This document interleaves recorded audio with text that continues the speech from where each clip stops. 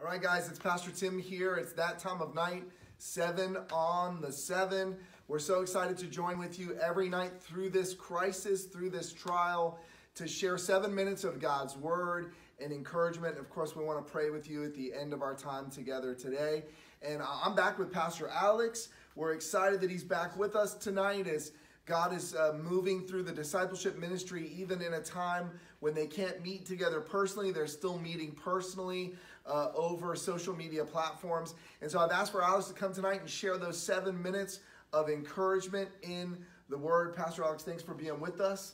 And share the Word with us today. Encourage us today. How are you holding up? I'm doing great. We're doing good. We're trusting God. We remember that we're not built on the shaky foundations of the world, but we're built on the foundation of Jesus Christ. Absolutely. Our solid rock. And so I'm just glad to be here to share encouragement out of the Word of God. And so, Pastor Tim, I want to share out of Psalm 93 today. Share some of the Psalms because I think during our times of crisis, pain, suffering, the Psalms bring so much encouragement. They're honest.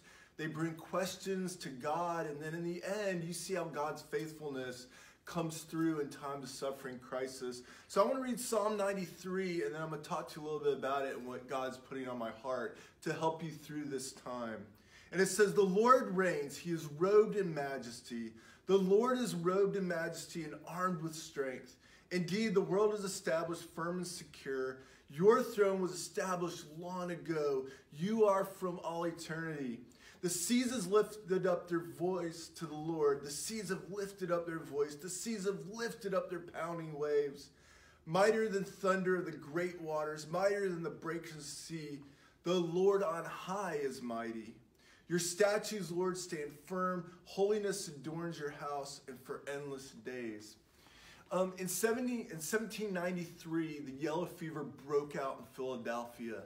It was an epidemic, and it took the lives of about 5,000 American colonists. But at that time, something else that God was doing, I want you to remember this, that God had something called the Second Great Awakening. And he called men like Charles Finney and other great men of God, and they preached the Word of God, and revival broke out in America. Amen. And so even though the yellow fever took 5,000, Christ claimed even thousands more. And I want to give you hope in this time, because in times of crisis, whether it's a world war, whether it's a Great Depression, whether it's 9/11, or whether it's this coronavirus, God has a way of moving and showing his power in so many different ways. And usually during these times of crisis is when revival breaks out in countries and lands in America. And one thing I just wanted to touch on is this part, is when the seas lifted up their voice, when the seas were pounding, when the waves were pounding in their chaos and their confusion, God's voice spoke louder. And that's what I want to encourage you today, is that God's voice will speak louder. So don't spread fear of the sickness, spread faith in the Savior. Don't focus on the crisis, focus on Christ. Remember, he's your foundation, and he's going to pull you through this.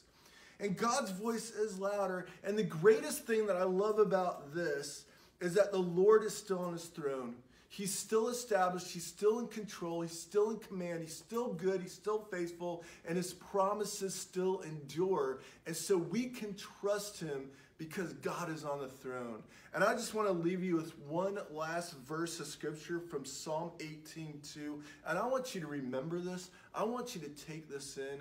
I want you to consider this and build your life upon this verse right here. And it's Psalm 18:2, and it says, Pastor Tim, that the Lord is my rock, my fortress, my deliverer. My God is my rock, in whom I take refuge, my shield and the horn of my salvation, my stronghold. And that's who we build our life on, is the rock of Christ Jesus. So, Pastor Alex, on Sunday, as we joined everybody online, and please, this Sunday at 9:11 a.m., tune in. You can get us on Facebook Live, you can get on YouTube, you can get on live stream, all those things. We saw thousands of people that came and joined with us. We talked about the K in know, knowing God and God knowing us. Part of that we said keeps his promises. He keeps his promises. As we keep the faith, he keeps his promises. And I love that you shared that today. And also what you shared about that God can use a time of great challenge, a time of great hurt, of even loss of life, as you share, Right. which we don't want anybody to pass away, especially if they don't know the Lord. We don't want anybody to lose their life. But I saw last night that in the Philippines, they're calling for a day of prayer and fasting. I think it's March the 30th. And then that's starting to spread all over the world, that people are going to pray and fast on March the 30th. I believe we're starting to see the beginning early birth pains and contractions of a great revival of what God is going to do. So we're going to pray as we close out our time together. I'm going to ask you to pray. Okay. We're going to pray. We want to stretch out our hand. If you're there, you can touch us right now where we're at 7 on the 7. We're going to pray for revival. We're going to pray for you. We know you're struggling and challenging, and so we're praying for your health and your finances and your emotional well-being. And we want to do that tonight as we leave you with this time of encouragement. Listen, God loves you. God has a plan. I haven't heard a lot of people questioning God and all this. I've heard a lot of people questioning their relationship with God. And we need to run to him. Will you pray with us as Pastor Alex leads us tonight? Yes, Father God, you are still on the throne and you are still in charge. Yes, and Lord, this virus did not even surprise you. God, you have the plan and you have the answer of salvation.